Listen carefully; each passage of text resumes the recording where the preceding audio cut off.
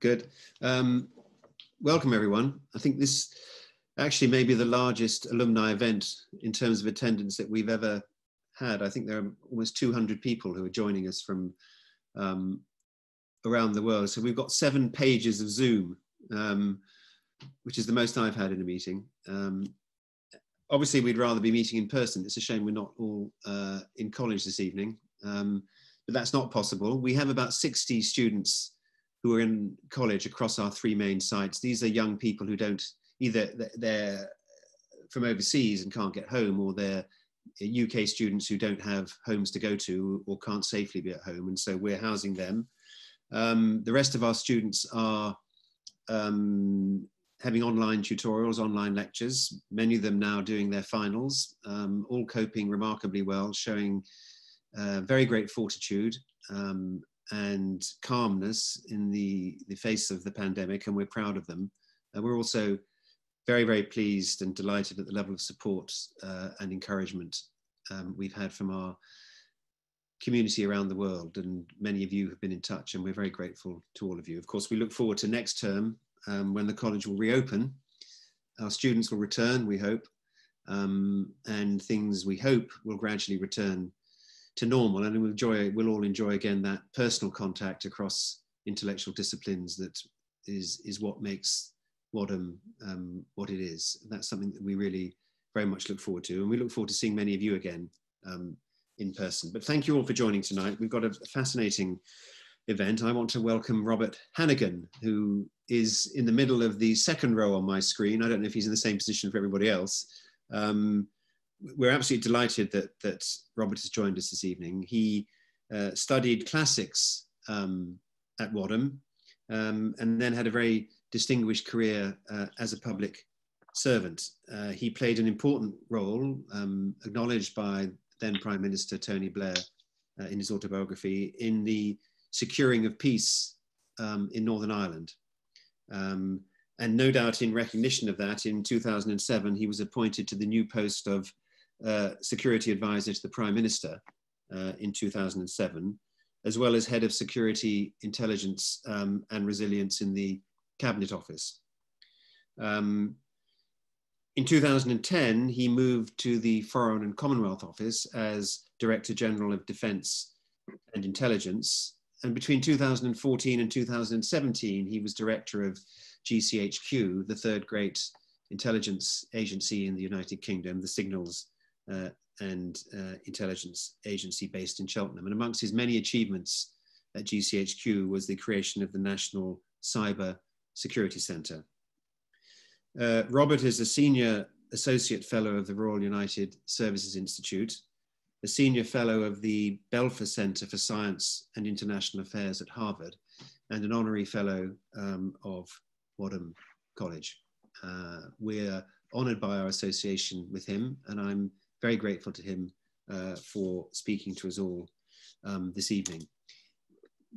Robert is going to speak for up to 15 minutes. I'll then probably ask him a couple of questions about what he said, and then we're going to throw it open to all of you. What we're going to ask you to do if you have a question is to raise your hand, and I'm sure all of you know, but let me just repeat for those of you who don't, that if you go to the bottom of your screen, there's a tab marked Participants, and if you click on that, a box will come up, and in the bottom left-hand corner of that box is a blue hand, and if you press that, a hand will raise, and I'll see it on my screen, and then I'll know who to call for questions. So that's how we're going to organise questions when we come to them. But for now, I'm going to invite Robert to speak, and we very much look forward to what he has to say. Robert. Well, thank you very much, Ken, and thanks for the welcome and for the invitation to be part of this great experiment for the Wadham diaspora. And I see on the list, friends from Carlisle, Pennsylvania, and through Skibbereen to Hong Kong and in between. So good morning and evening and afternoon, wherever you are. It's great to be here, even if we can't meet physically. I was reading this afternoon an article by an American psychologist on why we are so exhausted by Zoom. Why it is such a chore to do a whole day of Zoom meetings. It's quite an interesting set of observations. So I'm going to try not to add to that, because I'm sure a lot of you will have been on Zoom or similar platforms for much of the day. And I find these meetings work best when there's an interaction, people can have a discussion. So as Ken says, I won't talk for very long, and then we'll open it up for questions. What I wanted to do in just a few minutes was cover three things, really. So start with the personal experience, which we're all having at this very moment, of technology in the pandemic and some of the problems we're seeing arise out of that, because that's where I spend my time these days, on cybersecurity. And then zoom out a bit, if you'll excuse the pun, to some of the big issues of technology in the pandemic. So some of the solutions that are being offered, but particularly the COVID contact tracing apps, which are much in the news, certainly in the UK, and other parts of the world are further ahead than we are, and some of those on the line may have some observations about using these apps particularly in Hong Kong and Singapore. There are some big privacy implications, but some wider technology problems with these, which I'll just touch on, and we might discuss them. And then thirdly, to move right out and back to a subject I talked a bit about in Wadham in September, about the technology competition and now conflict, particularly between the US and China, but between the West and China, which touches now on the whole relationship between China and the West. And I'd be interested in the views of those on the line. I think things have changed in the last 6 months, and the pandemic has certainly changed the political atmosphere on that. So I'm going to cover all of those three in a very short time, in the hope that that will touch some experience of all our alumni with different geographies, backgrounds, and subjects and timelines. So let me start with the personal. And of course, for a small minority of people who always work from home and have all the kits and are used to policies for working from home, there won't have been a huge change in the way they work. But for the rest of us, what's happened really is that something which would normally take a company or an educational institution months, probably years of planning and major investment, that is to get all its staff working remotely, has happened in a matter of days. That process has been compressed. We're not just video conferencing and emailing, we're file sharing, streaming, we're educating, we're ordering on a scale we never have before. So e-commerce has just mushroomed in a way that even the best projections would not have predicted for the next 2 or 3 years. The really interesting social question and policy question, I think, is how much of this will survive, and how much of this do we want to survive once the pandemic is over, however we define over. But I don't want to dwell on that, and we might come back to it in questions, what other things that we want to keep doing. But I want to just very briefly talk about some of the downsides of that, because that's where I spend my time. Beyond all the practicalities and difficulties of working from home and doing homeschooling and all the things that affect our personal lives, in the cyber world, there are some big problems presented by this sudden shift, an unplanned shift. And criminals and nation states, but particularly criminals, because that's what most of cyber attacks are, they're criminal, have spotted the opportunity. And there are two types of opportunities going on here, and you'll probably see headlines about them. The first is technical vulnerabilities that working from home present to cyber criminals. If you hadn't planned to work from home, a lot of people are finding they're plugging into their company networks from home machines, which are probably not well protected, certainly not as well protected as their official machines. They're using a virtual private networks if they're conscious of this, but they may be using ones that are suspect or unpatched. And they are possibly using insecure video conferencing, and we might talk about that. I know there was a question on that, so we'll come back to it. But all those things present technical opportunities for attackers. And we've seen a very big spike in criminal and nation state exploitation of those. Not an overall increase in cyber malicious activities, but a redirection of it towards COVID, because it's an opportunity. That's where crime always goes.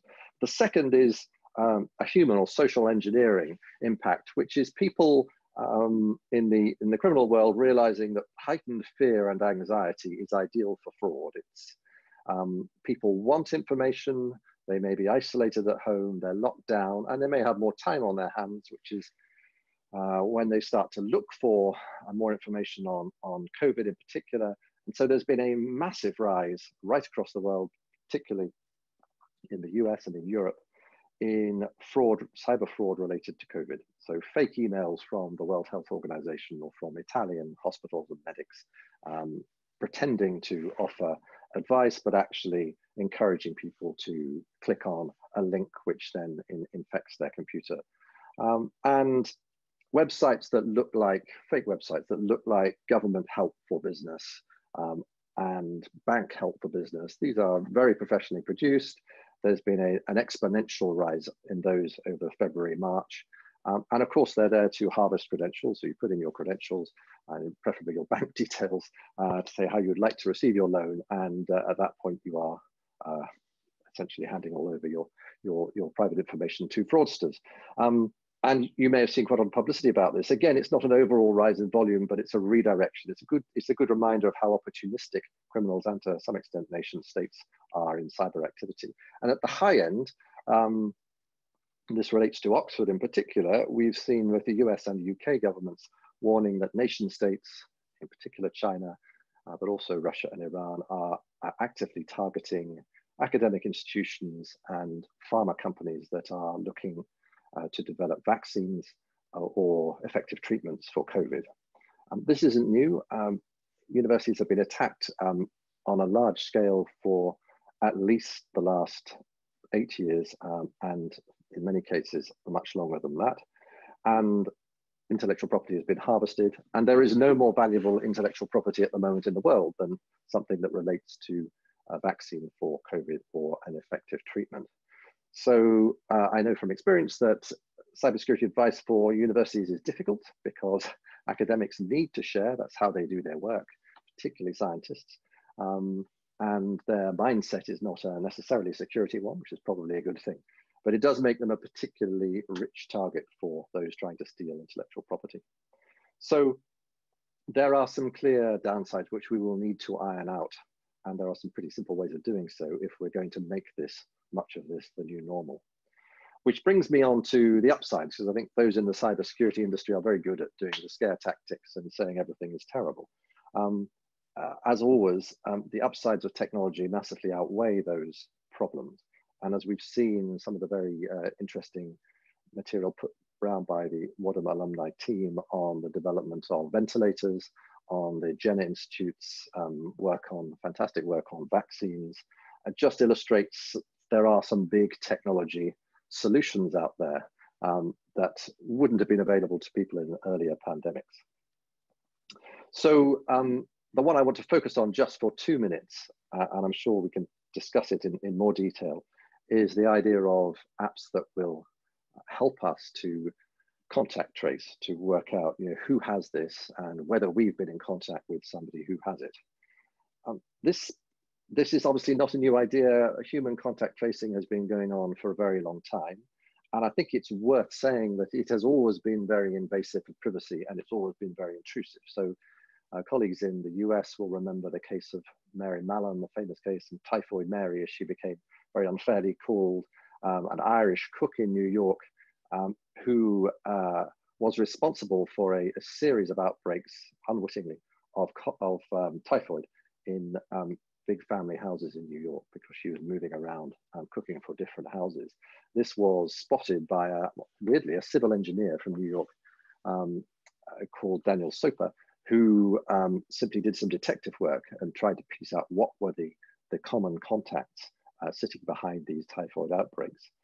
And she was asymptomatic. She never developed any serious symptoms, but it had a profound effect on her life, actually, and pretty much wrecked her life. She was 25 years effectively in isolation. So it's an extreme example of the privacy and invasiveness of contact tracing isn't new.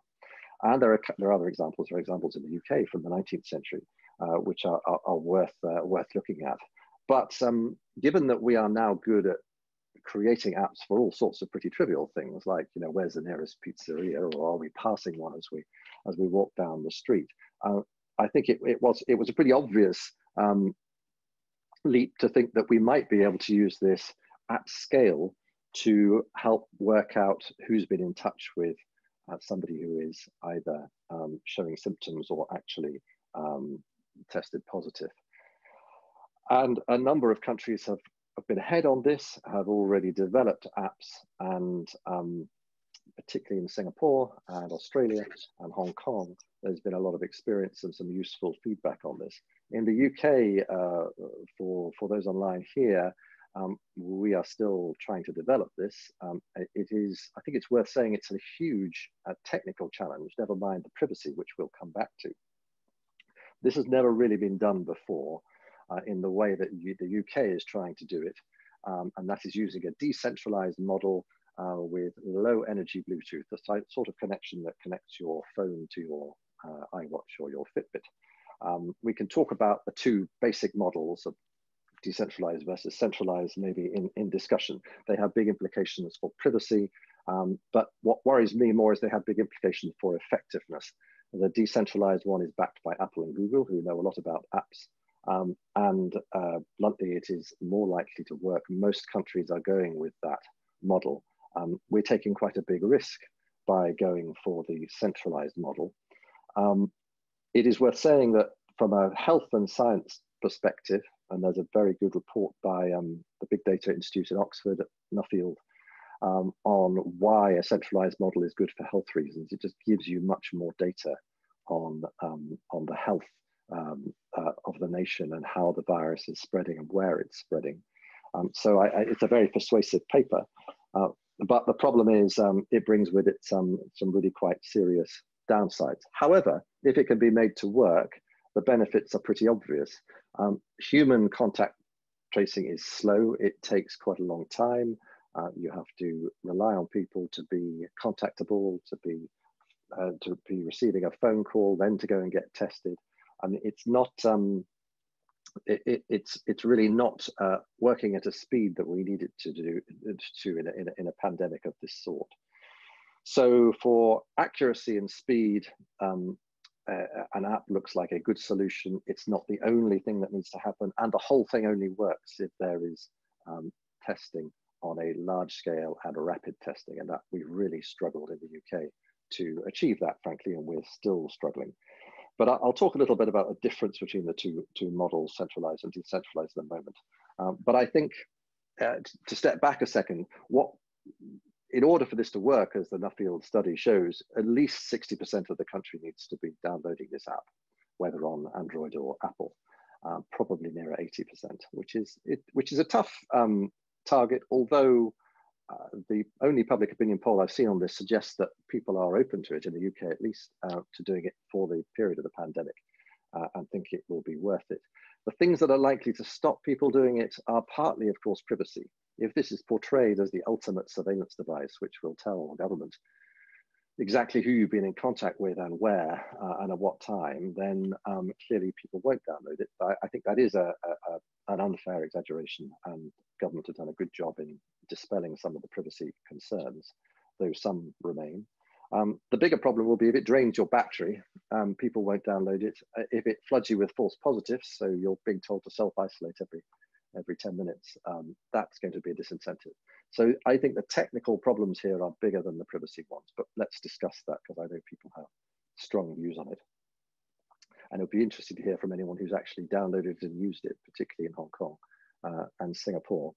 Which brings me nicely to the third of my three legs on China. So when I was in Wadham in September, I was talking, particularly in the context of the debate about the use of Huawei technology, 5G telephony, which was very topical at the time. I was talking about the technology competition between the US and China, and the rise of China as a technology superpower, bluntly. The fact that China has moved beyond basic manufacturing of technology goods for the West to being at the cutting edge of some research and development, and in some technology areas to being world leading, and with ambitions to become world leading in things like artificial intelligence by 2030, very explicit ambitions.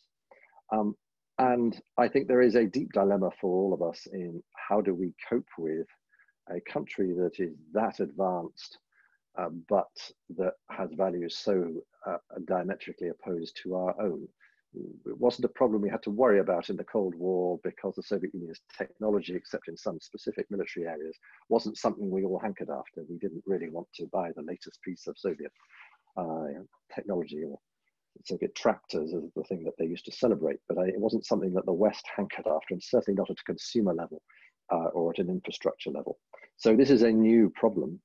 And I think what has changed is that China's bad behavior, frankly, the Communist Party's bad behavior, Xi's more aggressive stance, has been borne out during the pandemic. So the pandemic has illustrated the Communist Party's worst tendencies to suppress information and people and to control.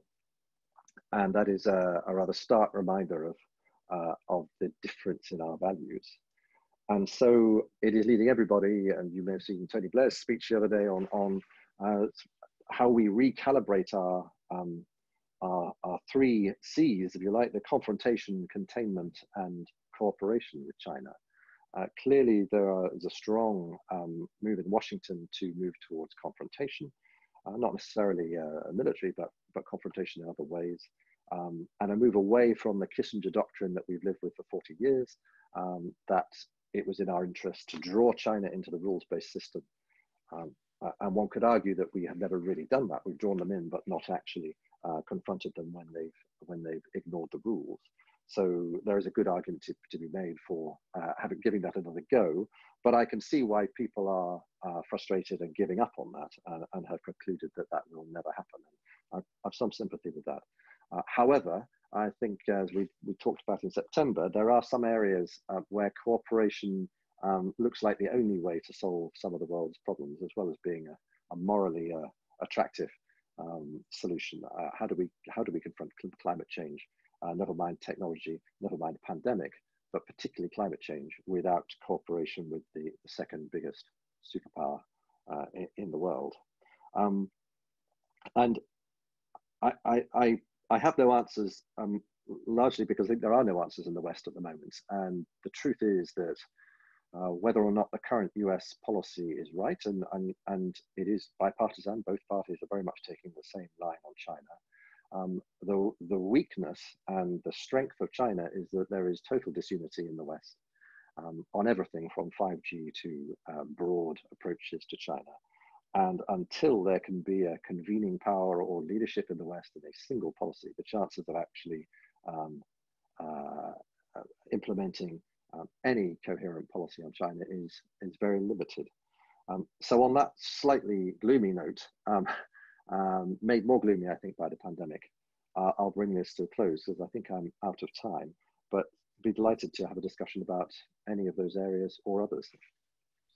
Ken, okay, that was fascinating, Robert. Thank you. Can I just start off the discussion with a couple of questions? The first one really is about China. I mean, we can all see what's happened so far as US policy to China is concerned. As you say, people don't always notice, but it is pretty bipartisan, this increasing, I suppose one might say, hostility to China and fear of what the rise of China represents if it's not challenged appropriately at some stage. I'm wondering though whether you think that the pandemic has thrown things into sharp relief in Europe as well, and we may be going to see a recalibration of the sort that Tony Blair was talking about in European relations with China. I mean, already the government is talking about rethinking Huawei, for example. I mean, do you think we're going to see concrete policy changes of that sort over the next 1, 2, 3, 4 years? I'm fairly sure we will see one on Huawei in the UK, which will have quite a knock-on effect because I think a lot of other countries have been resting on the UK's assessment of Huawei. It won't be devastating for Huawei. They've sold heavily into the developing world and into Asia, and that's been their strategy, but it will be a big blow. I think politically it is now much easier for governments that were torn in both directions after the pandemic to take a harder line on China. And of course, given what China is doing in Hong Kong, it gets easier by the day. So I think there will be a shift here. There already is. Across Europe, Germany is the bellwether, and there is strong pressure in Germany to change the policy on Huawei. The US is also applying a lot of pressure. So I think it's heading in that direction, and the EU put out a document last year which was much more skeptical about China, much more balanced on the threats as well as the opportunities. Having said that, there are a lot of countries that have a lot of Chinese investment, including the UK, and infrastructure, and are dependent on China to produce a lot of the goods that they need, including PPE in the pandemic. So it's not going to be straightforward, but I think the mood is definitely changing, and I'm sure some of that will translate into policy changes. So those would be big moments. I mean, if the government shifted its policy on Huawei, that's a big moment, isn't it? That's a significant decision, and it's a significant harbinger of changes to come. Yeah, I think so. It's significant for the UK. It's quite challenging for the telco industry because it's not completely clear what the alternatives are. There are two European manufacturers, Ericsson and Nokia, but they're nowhere near as large or have the capacity of Huawei and ZTE.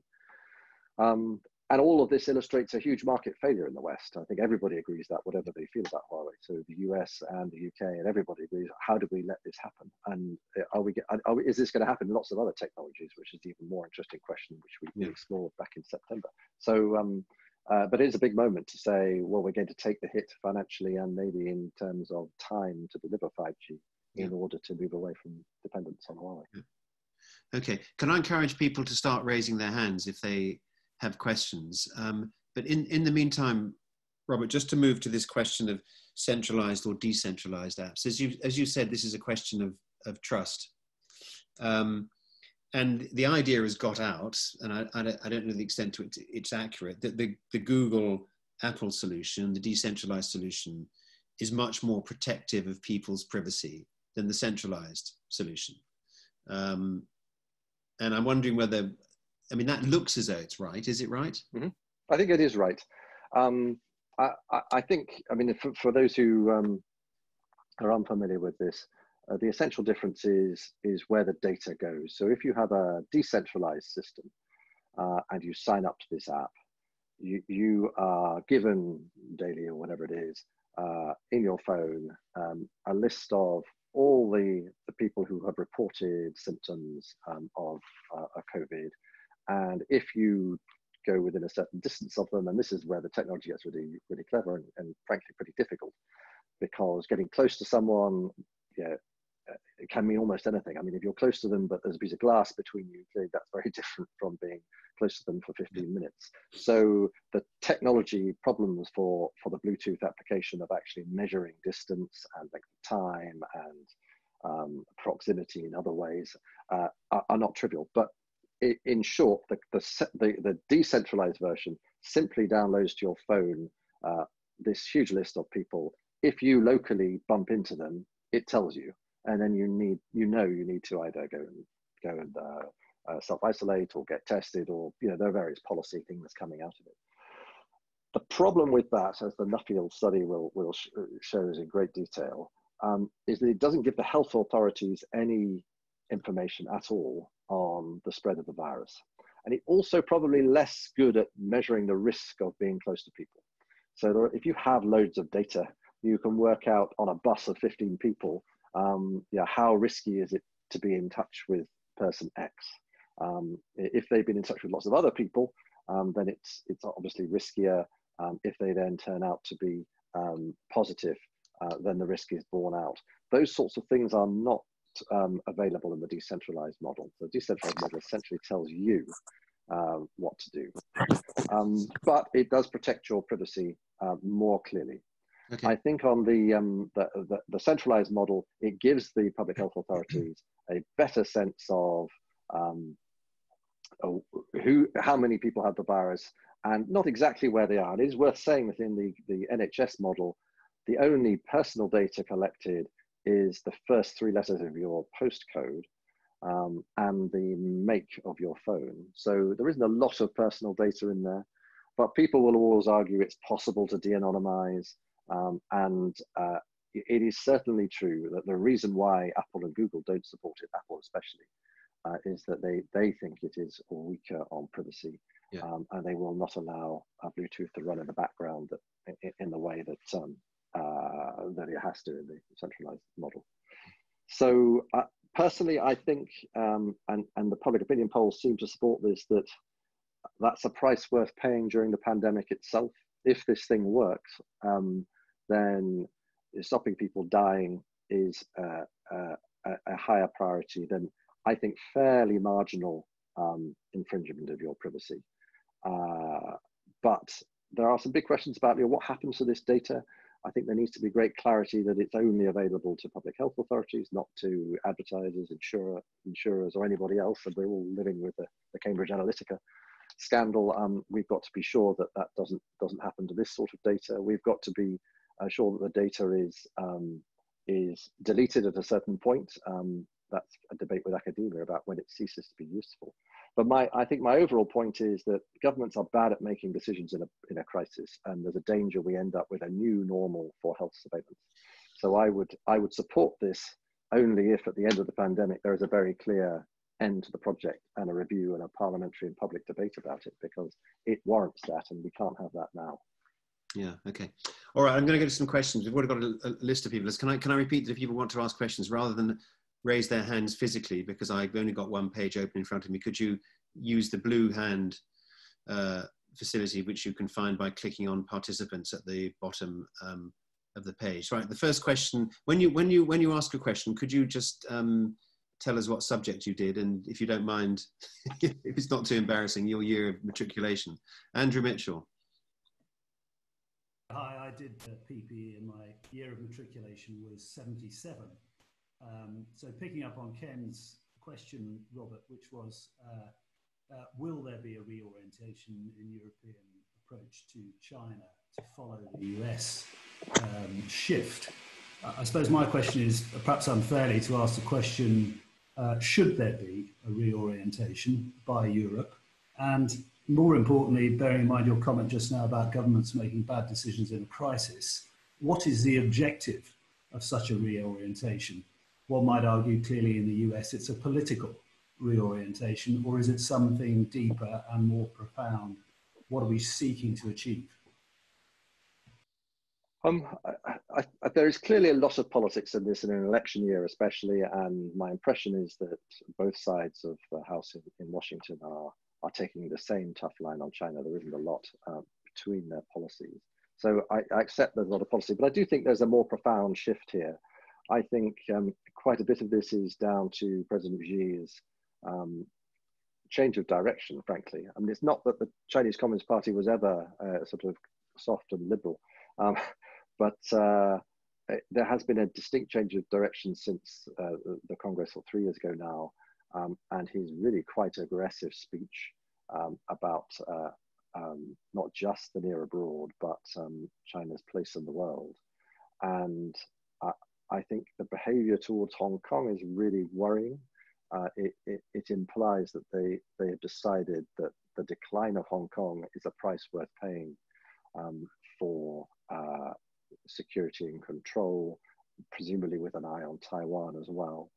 I think their behavior towards Australia, when Australia called for an inquiry, a pretty reasonable request for an inquiry into the pandemic, their statement tonight even on British policy on Hong Kong, where, as you probably heard, we may extend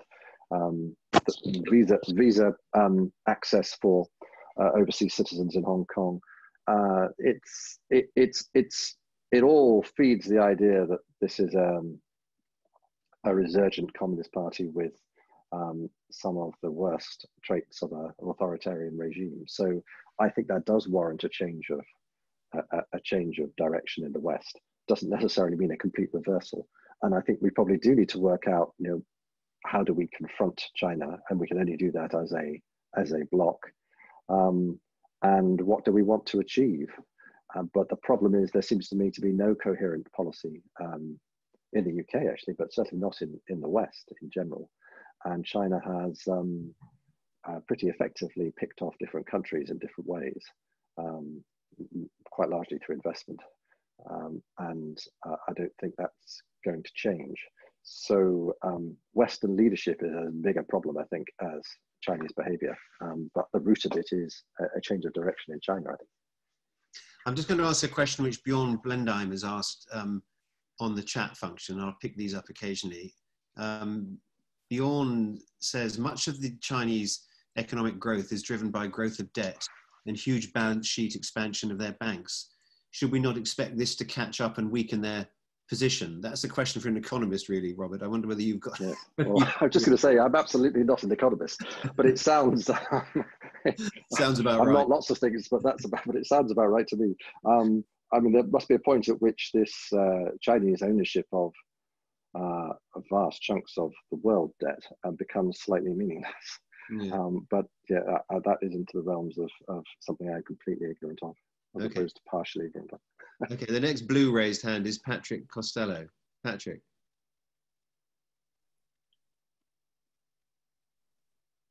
Patrick, are you there? You need to unmute.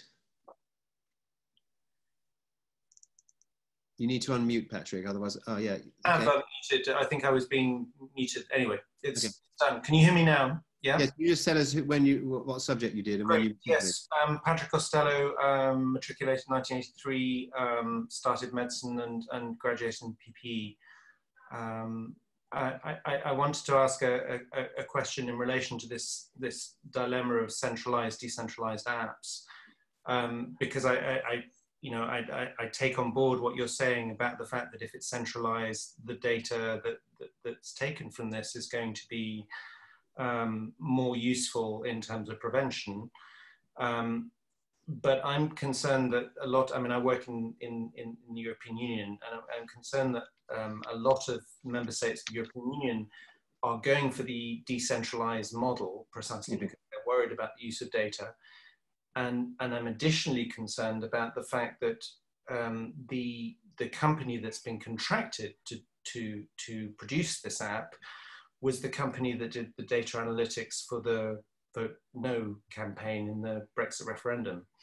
And at least what I see is that the data, at least some of the stories I'm reading, suggests that the data will be kept for a certain period. So I'm kind of looking for reassurance on this because it does look rather worrying. Well, I absolutely don't speak for the government, so it's hard for me to reassure, except to say that, I think I share some of your concerns. I mean, I think if you look at the Nuffield paper, the Big Data Institute paper, and of course the problem is that big data people, academics, intelligence officers will always want more data. So if you offer them more data, they'll always say more is better. But they nonetheless make a pretty good case for saying that the centralized data model will be more accurate, it will be faster, the risk modeling around who you've been in contact with will be much better, and therefore it's not only more effective in combating the virus, but it's also more likely to be used because people will trust it. And it's better at managing local outbreaks because there's more aggregated data to work out where they are. Having said that, and it is worth saying that the personal data involved is pretty minimal. However, I think you can also make a case for saying that at any point that can be de-anonymized. We've seen plenty of examples of that in the past. So I think it is a key question of who gets to use this. So it should not be used by anybody other than a health authority. And that needs to be pretty clearly defined. The government has given that assurance, but I haven't yet seen a list of who can use it. The temptation of every government body to want to use this, for the best of intentions, but police and safety and you name it, immigration, anybody could pile in and say we want access to this. Ken will be very familiar with this debate on big data from his time. So I think we absolutely need to resist that. We also need to have a clear end point to this. I would personally like to see all the data deleted, though an academic has sort of pointed out to me that would be an awful waste for health academics. So but somebody needs to debate these questions. I mean, the problem is we haven't got time to at the moment. So I share your concerns, and I think the answer is to go for what looks to me, actually they've taken a lot of very sensible steps on privacy. There's a very good blog actually by a former GCHQ, well, he's not former, he's a GCHQ guy called Ian Levy on the NCSC website, which talks about privacy and the measures they've taken. It's definitely worth a look. But I think the whole thing should be clearly wound up, and there should be a big debate, because going back to China, China has introduced these sort of permanent health surveillance apps, and they're compulsory. We absolutely don't want to drift into that by accident. So there should be an end to this project, and then an open public debate about it. I mean, that's the horror show, isn't it? The Chinese social credit system, which is the kind of most extreme version of what you're describing here. Lucy Huberman.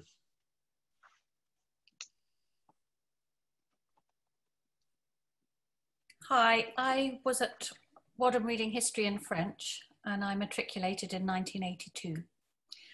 So I did want to debate a bit about the relationship between the human-to-human contact tracing, which has been practiced for decades, if not hundreds of years, and the app. I think the public debate needs to happen before the app, not after the app. The contact tracing is actually not that difficult and not that time constraint, doesn't take up that much time if you have enough people to do it. And Professor Alison Pollock, who's on the Independent SAGE Committee, has spoken most sort of convincingly about this over the last, I would say, 10 weeks. So our own infrastructure with GPs in primary care, who are the people who know people in the local community the best, and on the whole, local people trust their GPs. In local authorities, we have public health officials, environmental health officials, I mean, much diminished by austerity, but there is a big infrastructure. And 750,000 people, of which I'm one, volunteer to be NHS responders. And Professor Pollock argues that they could be trained to contact trace within 2 to 3 days, if up to a week max.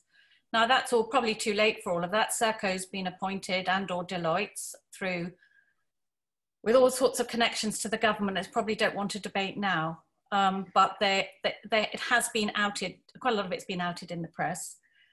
There has never been a government Serco project that I'm aware of. I'm Professor of Digital Media and Innovation that hasn't had data breaches. So I think in terms of talking about take-up of the apps, one or the other, and behaviour by the public, I mean, the public's quite wise now if it can be bothered. I think, what is a trusted app? You know, I don't know. What is a trusted app? There's privacy issues with all apps, with Google, with Facebook, with a lot of it. And with Zoom. And with Zoom, although they've taken some measures, you know, because of such a public outcry. So in terms of behaviour, I suppose, and then there was the trial on the Isle of Wight. I mean, I cannot think of a worse place to conduct a trial of this kind. I'm sorry, if you're into sort of design of trials, you wouldn't choose a closed population of senior people who don't go out much anyway. We might have some of them on the call. Sorry, I don't mind, because they said something very sensible. They said, we think we would use an app, but only in secondary position to an attempt of discussion with local GPs or whatever. And I think if, I'm sorry, I'm quoting Independent SAGE quite a lot, but at least it's all out in the public domain. If you think of the pandemic as an explosion, like a huge firework, and we've seen the explosion, and the sort of embers of the firework are all over the place. And we're now, all you can say about a pandemic now is a series of local outbreaks. You don't, you know, in the UK, you don't, when you call 999 to deal with your outbreak, get a fire truck from Westminster. You get it from your local fire rescue station. So I think decentralization has an enormous amount going for it in the collection of data. So I think the debate is, what I'm understanding about the debate is, for data scientists and academics, I think they would prefer to have the centralized app because they will get bigger data sets.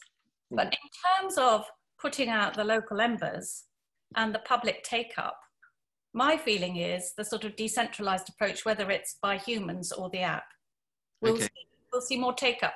And I don't know what my question is. What do you think? Well, I think that's a very fair point, and a lot of people, I think a lot of people feel that. Robert, what's your response to that? Actually, I don't disagree at all, really. And I think I originally supported the decentralized largely because I thought it would more likely to work. And back to your Circo point, I mean, as something that is backed by Apple and Google, who are quite good at apps, however much we may worry about the privacy of them,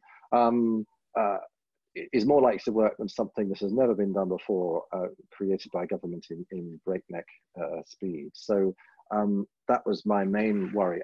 I think right through this pandemic, governments always just illustrate this desire to centralize everything and pull all the levers from Whitehall. And as we've seen with testing and with all sorts of other things, it's often better to use existing local mechanisms wherever you can and build on those. And so I sort of agree with you. I do take seriously the data science point that, you know, the Nuffield paper, I think, is quite persuasive, that it would be better if there was data to go on centrally. But I agree. I think actually the priority is to stamp out local outbreaks, and a localized app would do for that, which is what the Germans have concluded. But the whole thing only really works. I mean, it's only a part of the picture, as you say, and it only really works as a secondary instrument if testing is there. And one of the problems is, I think one of the reasons they built up the app and they've now sort of rather played it down, is because of the problems over testing. The app is self-reporting. So it was really an attempt to get around the absence of testing and get people to try and diagnose themselves, which is not without value, I think. I'm not an epidemiologist, but it's not as good as a testing regime as in South Korea, where they've had both. Of course, they've had, the app has been significant. I don't think a game changer, but the game changer has been testing. I think if the centralized app is a significant battery drain, people won't use it, Robert. That's I think absolutely. That'd be a really powerful reason why people won't use an app. If it drains their batteries, they're not going to use it. Well, they say they've solved that in the Isle of Wight trial, but I haven't seen any technical evidence for that. I think also the other reason people won't use it is, apart from privacy concerns, is if they think if it starts flooding them with clearly false positives. Or yeah. Okay, Theo Blackwell. Good evening, everyone. Theo Blackwell. I matriculated in modern history 1991.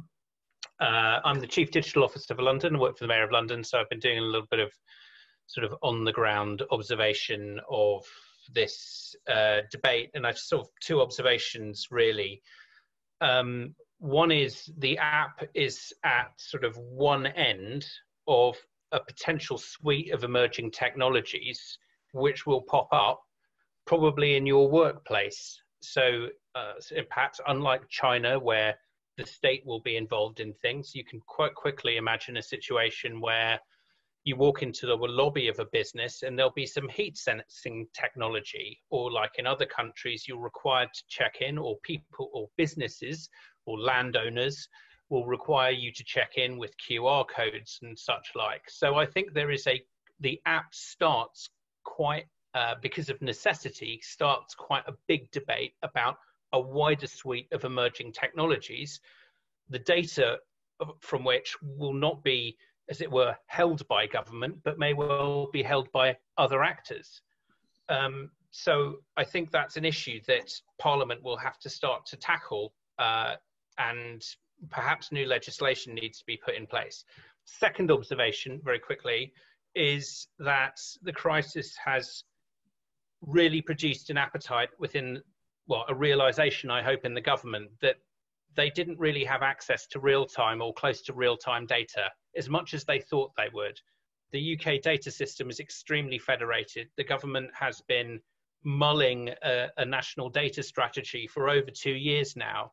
And so we are developing these devices in a context with a government that hasn't actually set the strategic policy framework, and yet it's driven by need. Okay. Robert, do you have observations on that?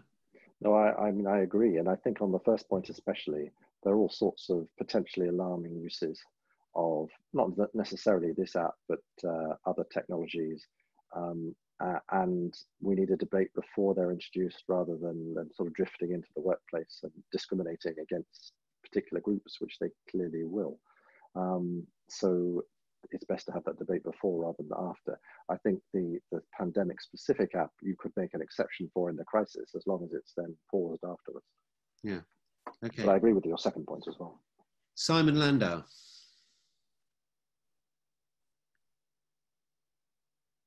Hi, hope you can hear me. Yeah, we can. Yep.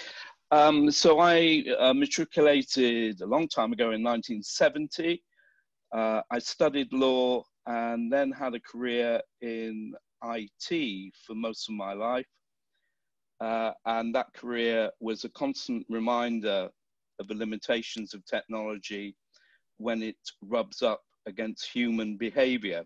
So it's in that context, I've had a mental model since about the year 2000, when I attended a conference on e-commerce, which posited some research from the States that said that all the sharing of personal data required for e-commerce was perfectly possible up to the point where individuals reached the tipping point where they thought their security was now being violated. And at that same conference, we had a demonstration of WAP technology using mobile phones to do proximity marketing, what Robert called walking past the pizzeria and being notified there's a 2-for-1 offer there. Now the WAP experiment never took off for all the reasons that we've been discussing. Battery drain was the biggest, and secondly, people just didn't like their alarms going off every time they walked past the pizzeria.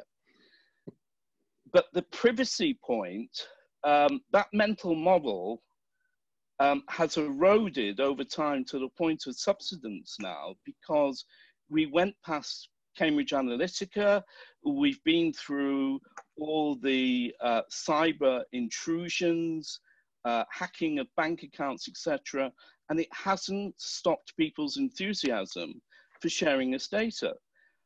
So I guess my question to Robert are the Chinese in particular and other technologically savvy potential actors in this sphere betting on our privacy never reaching that tipping point, our privacy concerns never reaching that tipping point? Good question. I think it is a great question. I think it's interesting that in Europe, of course, there are very different feelings about this. And one of the reasons the EU has been very strong on, well, obviously introduced GDPR and their whole concept of ownership of data, of your personal data, but very strong in taking on the big tech companies on the west coast of the US, is because they do see it differently over there. And the public opinion polling is quite noticeably different in mainland Europe from in the UK. People are demanding their governments and the EU more broadly put restrictions on this, which is interesting to see. Whether they're successful or not is another matter. And I think one of the interesting things coming out of the pandemic is that the tech industry is massively emboldened and enriched, actually. So these companies are more powerful than they were before the pandemic. It will be very interesting to see whether the EU continues to pursue them in the same way and to confront them in the way that they've been promising to. But the only bloc in the world that I'm aware of that's prepared to take on those companies and countries like China on data privacy is the EU. So that is the best hope. But I share your, I think the general public, I don't think it's just that they don't care. It's very often quite difficult to understand the depth and scale of data about you that has been collected and held. And one of the things Cambridge Analytica showed was just how complex it is. It isn't simply what you've handed over, because you don't really realize what you've handed over, and you certainly don't realize the third party handing over that's gone on. So there's partly an education issue. But I kind of agree that the basic contract of free services in return for handing over your data is one that people still quite like. And this may be partly a generational thing as well. That it may be that younger people who have grown up with it are more used to it. While we're talking about about trust. I think Duncan Enright's got a question about localism and trust, which may be pertinent at this point. Duncan. Well, that's an interesting way of framing it as well, about trust. So I would say this because I'm a local councillor, but it seems to me that in the UK, but also in the world, the response to the pandemic has been most effective where you have local government taking a lead. Germany has a sort of famously capable federal structure, and localism is alive in France. It got away from them initially, but it seems to me again that local government has played the big role in sort of controlling things. So if you're doing test and trace, for instance, if the test is done locally, they will know where to set up the test stations. When they're tracing contacts, they will be able to say, oh, did you go to Lidl during this period? Or they will know the patch and be able to have a much more effective response. I feel that in the UK, we are underpowered and under-resourced, but nevertheless, volunteering support has come from the local level, and the NHS volunteers hasn't been so great. The response in terms of meeting the need of those shielding has come from local government, and national government has responded by providing extra resources. Robert, I wondered whether you thought there was any kind of lasting resettlement or rebalancing of power which might come out of this. And is it true, or is it just my perception, my biased perception as a councillor, that the countries that have a better local government infrastructure seem to have responded better? Well, I think it's really interesting, Duncan. I mean, I hope they're going to be, if there is, whether there's not an inquiry or not, there is one. I mean, I think there are so many lessons to learn from this, and I think the local delivery of services is a key one to come out of this, and I hope it will be. Just seeing this tendency that you always get in Whitehall to do everything from the centre, sort of the perfect being the enemy of the good. So we'll create this whole new industry and it'll be brilliant, but actually government struggles to deliver anything on that scale, and it takes a long time. So it does feel that ideology really on actually in both major parties in the last 10 years to centralise stuff in Whitehall and not to use and delegate to local government has probably counted against us. I don't know enough about foreign comparisons, but on the list you gave, it does look like it's true that where you've got effective local understanding and local machinery, it works better. But that's probably a hunch more than a evidence-based.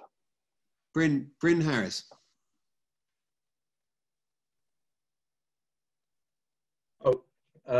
Bryn Harris, I did a DPhil in Classics, matriculated 2004.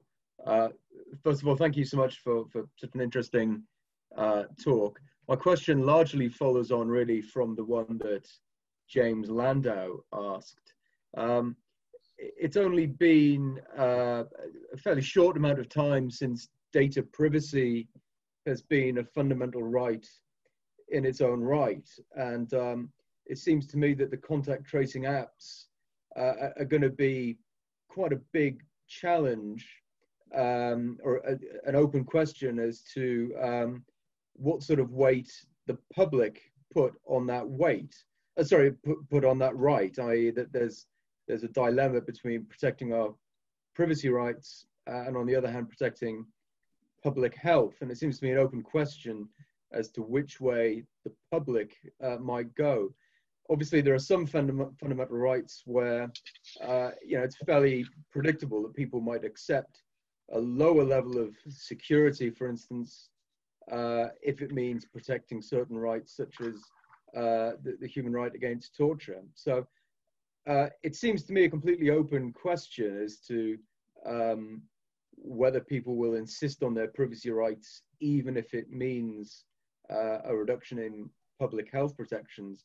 But I was just wondering, Robert, if you have any sort of inkling or instinct as to how the public might look at this and whether they will cling to their data privacy right or whether they'll, in a sense, downgrade it in the face of a public health emergency.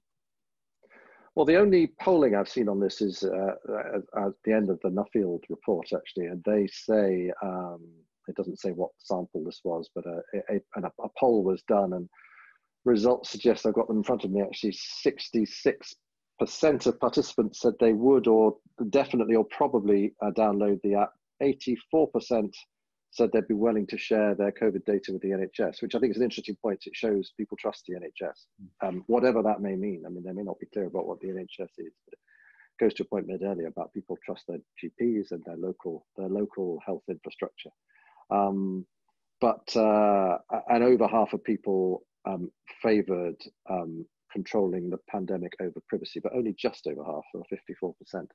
So I think it will depend really on the debate around this and how worried people get about the privacy. But I think government could do quite a lot to see that off by saying it will be time limited, by setting out the restrictions on it,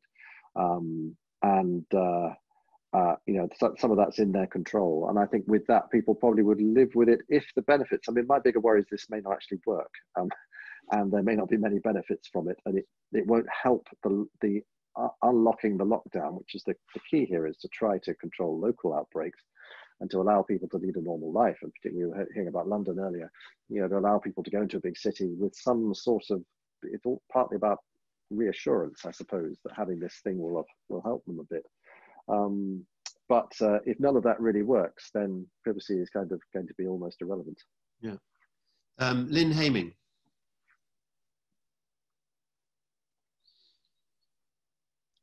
Lynn, are you there? I'm not being, oh, there I am. I hear me now. Took a while. I'm in Germany. It obviously took a while to get across.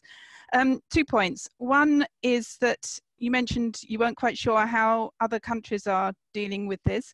I can tell you that in Germany locally, if we go to a restaurant, if we go to church, you have to fill out your name, address, telephone number, and then you'd be contacted if there's any problems.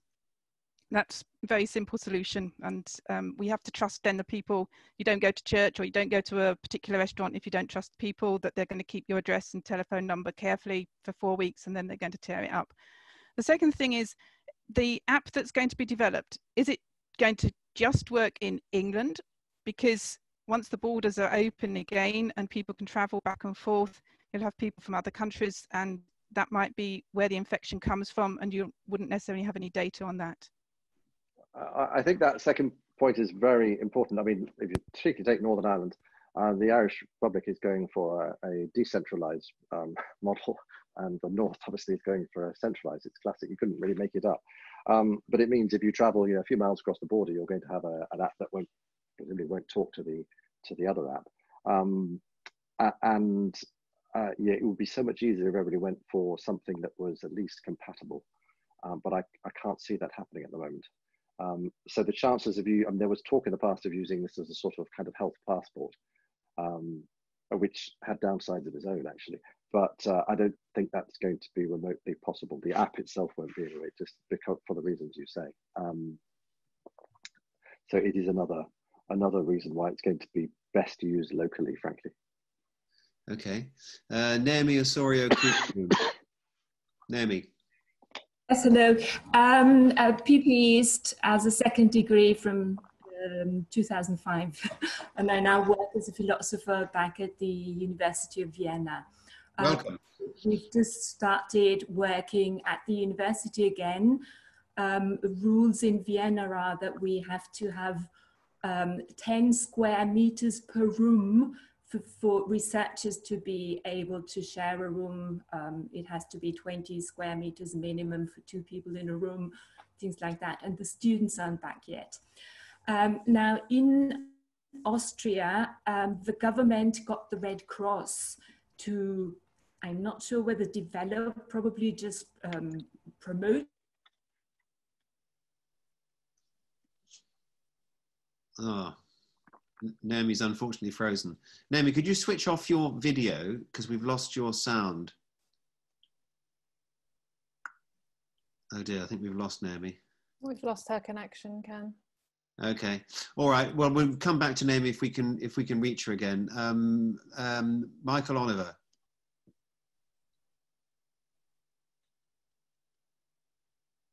Hello, can you hear me? Yes, we can, Michael. Thank you.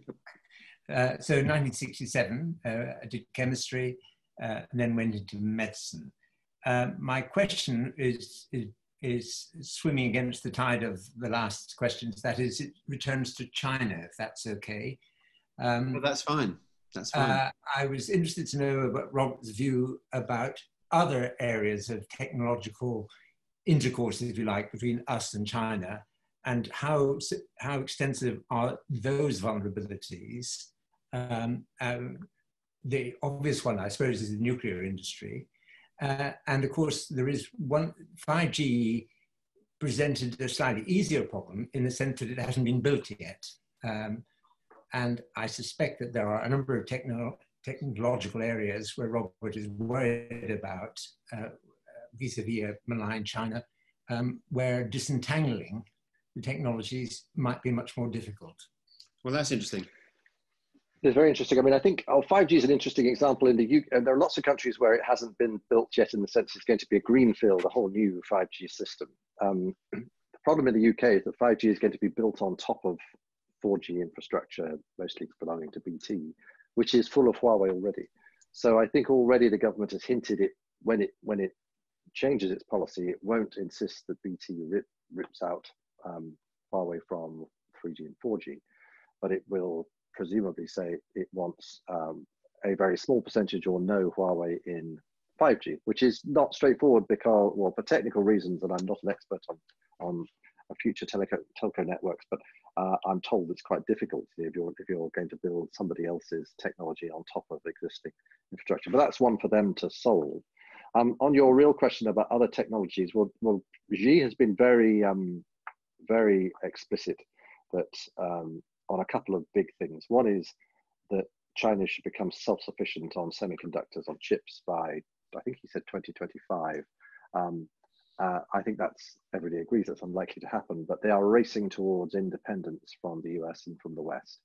And if you look at a Huawei phone today, the percentage of US technology in it is probably in single figures or not much above. Even 5 years ago, it was probably 60–70%. I mean, there are no exact figures on this, but it's a huge reduction, and they've been racing to get silicon independence, as it's called. And I don't think they will be as advanced as some areas of the US in this, but they're going to be pretty good, and that's partly politically driven to want to be free of the West.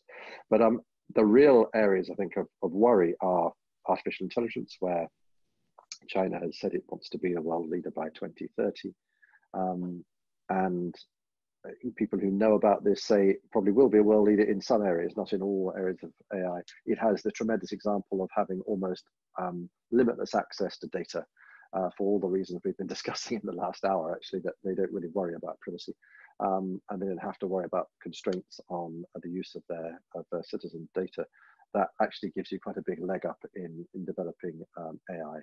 So I think that's the most obvious. AI and robotics, which is where a lot of the investment is going, and frankly where some of the theft of intellectual property has been.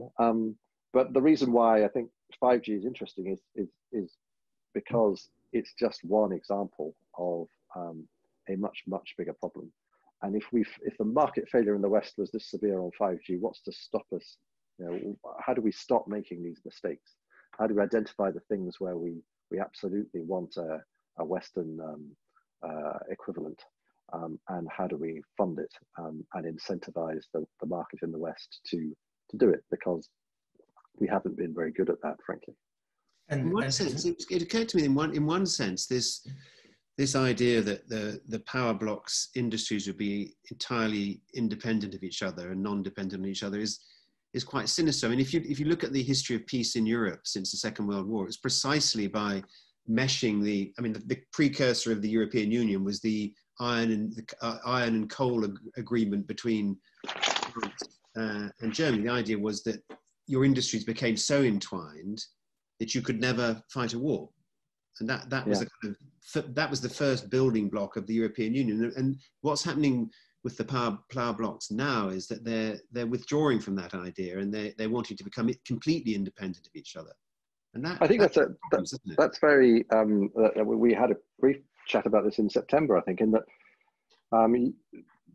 technology is a sort of symbol for the pulling apart of the two sides, and there are people talking about we will build a sort of technology wall around China and make it its own ecosystem, and not.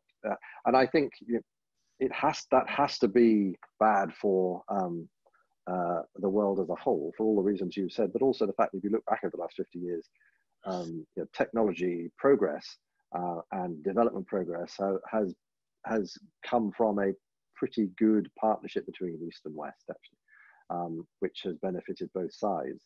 That's what's pulling apart. And the most extreme and obvious example is sort of different operating systems, literally. So if Huawei phones are not allowed to carry Google, Google search and Gmail and YouTube, well, people won't stop buying them in China, so they may stop buying them elsewhere.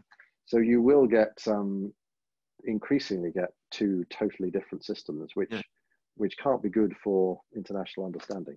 Exactly. I'm just going to go back. We're going to have to draw this to a close because it's 7:15. There are a few people, I'm afraid, we're just not going to get to, but we've got Naomi back. So I think we should hear the rest of Naomi's question. If you could ask it quite briefly, Naomi, let's see if we can hear you now.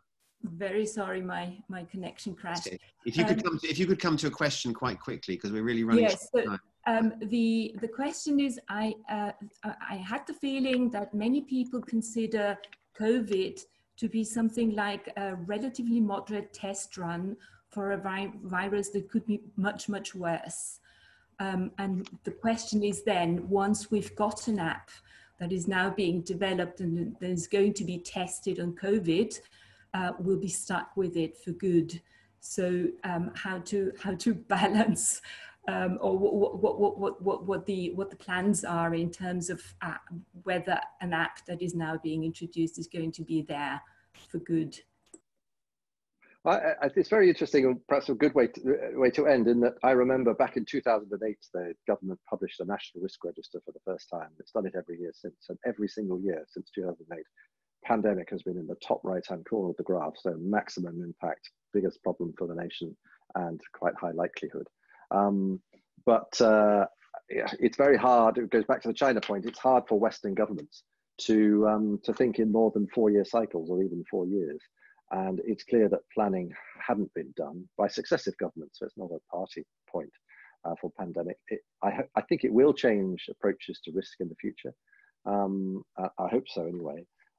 Whether it relates to the app, I mean, I don't think it should drift into being a future pandemic app without a good debate. And that point made, I think, earlier by one of the other alumni was, we need to have that debate first. Yeah. But it could have some really powerful, if we're going to get a lot of pandemics, and as you say, some might be much worse in their impact. If this turns out to be a useful way of helping track and trace, helping humans do it, then why not? But let's have the debate first, I suppose. I'm just going to take two more, if you don't mind, and they'll be quite short. One from the chat and one from Jonathan Rowe, who's had his hand up for a long time. Others, I'm afraid, we're not going to get to. I'm afraid the one from the chat is this. It's from Jeremy Burnett Ray. He said, this is one for you, definitely, Robert. He says, aren't we being a bit naive? I always assumed that GCHQ are tracking, bugging anyone they want to anyway. But I can say my experience as DPP was that certainly is true, but you might have your own views on it. Ken, sorry, because I'm very appropriately, my Bluetooth headphones gave up. Say it again. So it's something about GCHQ. Aren't we being a bit naive? I always assumed that GCHQ are tracking, bugging any way they want to anyway. Yes, well, I'm afraid that it isn't true, as you all know, Ken. What GCHQ can do is very limited in the law. I mean, it's focused on some very high-end threats. And frankly, even if it was given the power to do it, it wouldn't have the capacity to do it on this scale. Of course, it's a foreign-facing organisation. It's not about surveillance in the UK anyway. But I would think the same would be true for MI5. I think they've got enough on their plate, even if the law allowed them, in worrying about terrorism and foreign interference, to worry about health. And also, it's not really an area of expertise. Okay, yeah. No, I said, I think when you were changing your earphones, I said my experience as DPP was that wasn't the case. But it's a good point that these things need overseeing. I mean, that's one of the reasons why I do think this app needs properly overseeing.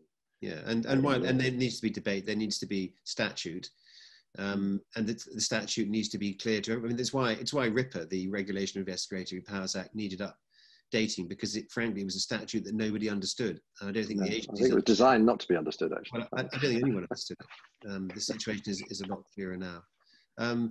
I think this will have to be the last one. And Jonathan, we're pretty short. We're running pretty late. So could you make your question or your contribution short and pithy, if you don't mind? 73, chemistry, banking. My concern is that we are rapidly using up all of the goodwill of the public. I'm seeing locally an increasing disregard for social distancing, and absent a really, really positive effect from an app or whatever to encourage me to use it, I'm suspecting that people won't bother. Views? I'm sure you're right, actually. I mean, I think people need to be given a reason to use it. So if it's going to clearly stop the spread, help control in local areas, help the contact tracers, and therefore save lives, but also help you get out of lockdown and not have the entire country locked down when it doesn't need to be, and it could be localized, then people will use it. But I agree that apathy or just sort of a lack of trust is likely to be the biggest problem for this app. Thank you. Thank you very much for that. And I think we're going to have to draw to a close there. I want to thank you, Robert, for that, but both for your remarks and for answering all of those questions. It's been really fascinating.